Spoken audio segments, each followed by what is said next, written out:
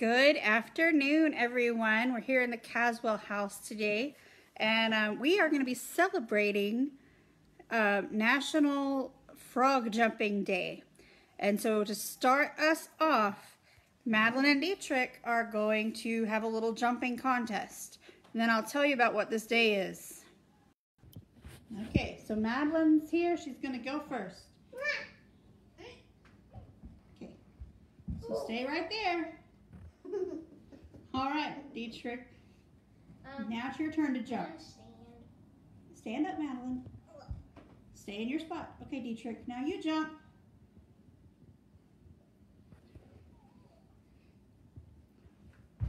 Oh, looks like it's a tie. Yay! All right. Thank you, children, for participating.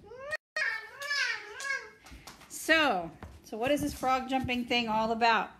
I was curious too whenever I saw it on my fun calendar days. So I thought I would share a little bit about it with you.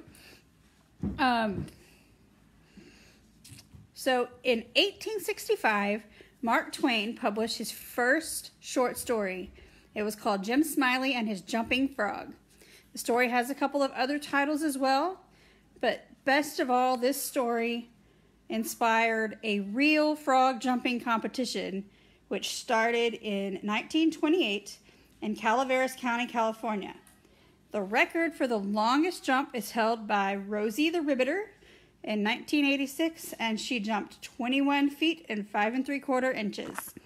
So, my first thought whenever I saw it was a short story by Mark Twain is maybe not all first works are immediate successes.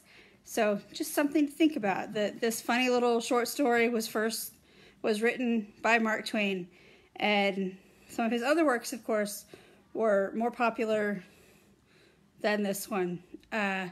So I found some other fun facts about frogs, and if you'd be interested in those, I'd love for you to shoot me a message, and I would be glad to share those with you.